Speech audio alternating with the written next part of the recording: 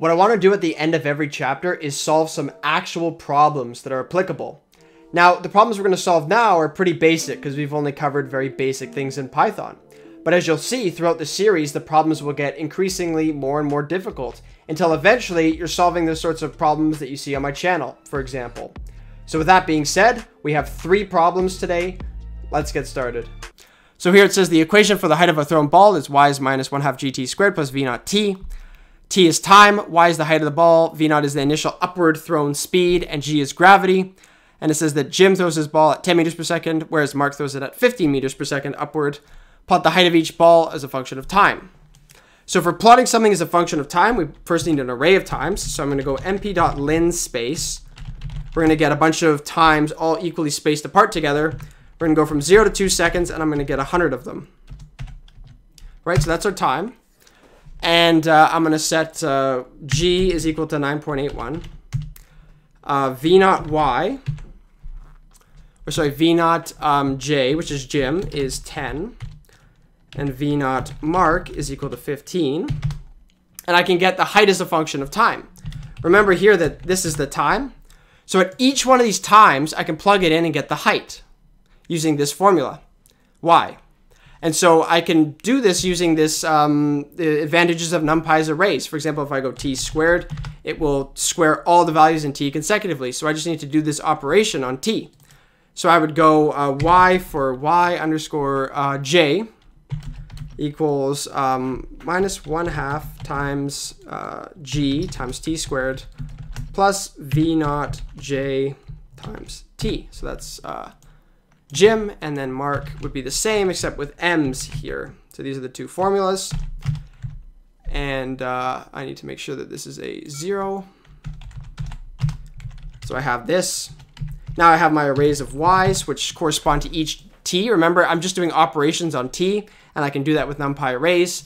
And then I can plot ty j, for example. This is Jim's ball, and tym. So obviously Mark's ball, he throws it up faster, so it goes in the air longer. And of course the axis, I can make the labels for them. Plot.x label, call this time. Plot.y label, and height. So pretty simple to make these labels. I can also add things like a grid, plot.grid. Right, if I want to make a legend, then for each one of these lines, I need to add a label. So I could go label is equal to Jim,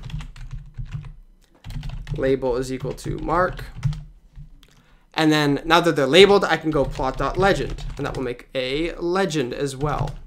So pretty simple. This is, again, very simple stuff, just getting used to all these sorts of things. Go through it yourself, make sure you understand it. Here's a problem about a poem, right? So there's this poem that I want you to store in a variable. I can copy and paste it like this, and this will store the lines of the poem in an array. So I can go poem 1, it will return the first line of the poem, which you see here. Everything is separated by a comma. It turns out these slashes, you don't actually need them, so just ignore those.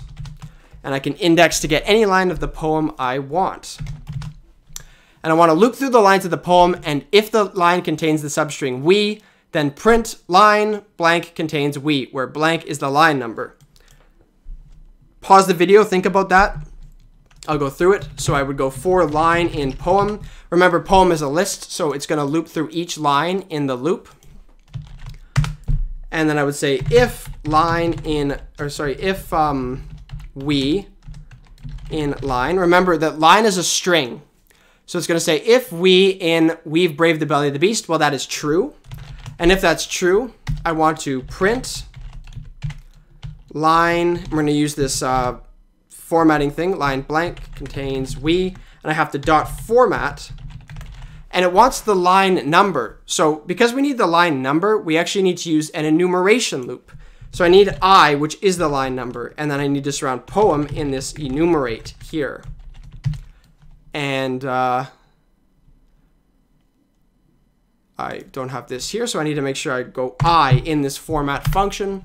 And it will print, it'll say line 0, 1, 2, 3, 4, 5. So each of these first lines contains it, and then the last 2 lines of the poem do not contain it. So once again, a simple example, but we're building things up here. This is important. Okay, and finally we have problem 3. So we want to add up every number from 1 to 999,999, except for those that can be divided by 4 and those that can be divided by 6. And this is an excellent example of using for loops and if statements. So I would start with saying summation is equal to 0. And I would say for I in range, remember we want to go to 999,999, so we need 1 greater. So that's this number here. And we're going to say, so if it's divisible by 4, and except for those that are divisible by 4 and those that are divided by 6. So remember, for something to be divisible by 4, look at 16 modulo 4, for example, 0, 17 modulo 4. Remember, the modulo gives the remainder. So if it's divisible by 4, then its modulo is 0. So if it goes 17 modulo 4 equals 0, false. That tells me 17 modulo 4 is not divisible, 17 is not divisible by 4. This says true, 16 is divisible by 4. So we're looping through the loop. I would say if I modulo 4 equals 0, and we want to add it if it's not divisible by 4. So if it's not divisible by 4 and it's not divisible by 6, then I'd say summation equals summation plus I. And it evaluates, and I get a value for my summation, right? So now what's happening? It says if it's divisible, this says not divisible by 4. Remember, I modulo 4 equals 0 it is divisible by 4. This will return true if it's divisible by 4.